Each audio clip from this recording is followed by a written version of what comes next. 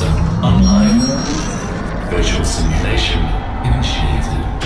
Great! You're here! My name is Echo. Welcome to the Sasol Secunda Synfuels Operations 360 experience. Take a moment to look around. There's a lot to take in. Initiating Central System Control Room. This is the System Control Room, the very center of today's virtual tour. From here, I'll be showing you around the Sasol Secunda Plant, where we turn coal into fuel and other products. Sasol is a world leader in energy production and fuel technology, thanks to an innovative staff of over 30,000 people working in 33 countries. Sasol was the first company in the world to make transportation fuels from raw coal. Isn't that amazing?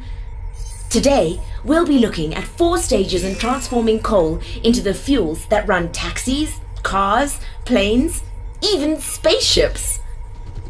Ready to see how it all works? Techs, initiate the tour! Now entering Gasification.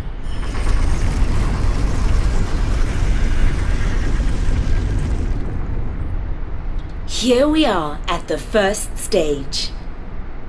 Coal is mined at several Sasol mines around the plant and transported here on this conveyor belt. What you see behind me are the gasifiers.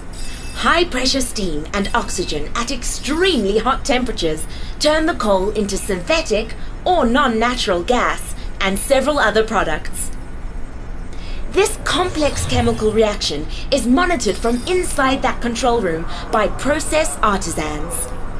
The newly created synthetic gas is then pumped through big pipes to the next stage.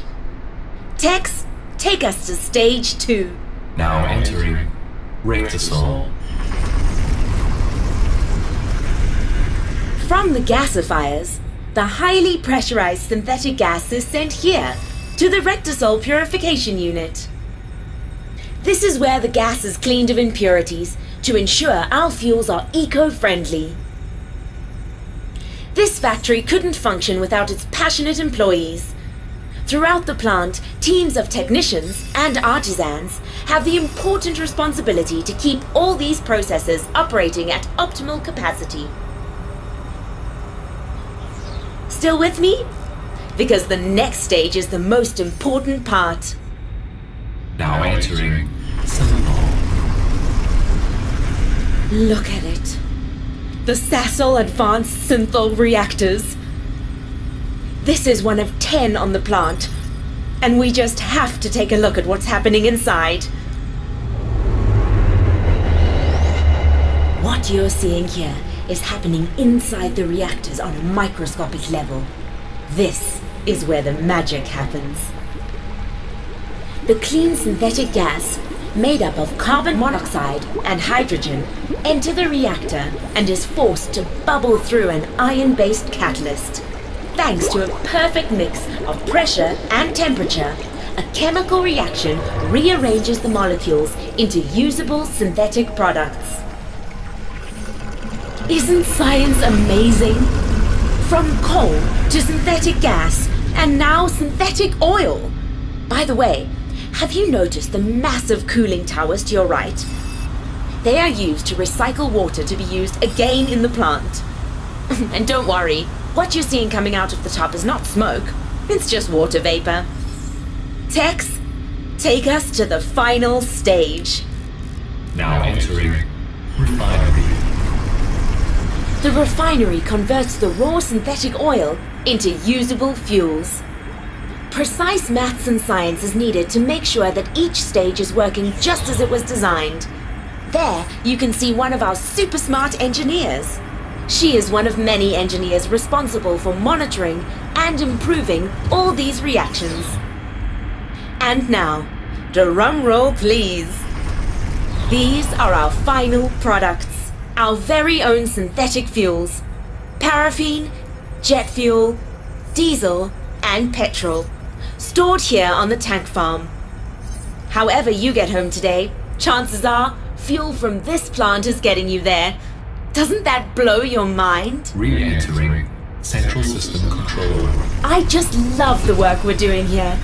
We're pushing the boundaries of innovation with some of the world's leading experts in so many fields, right here at Sasol Secunda.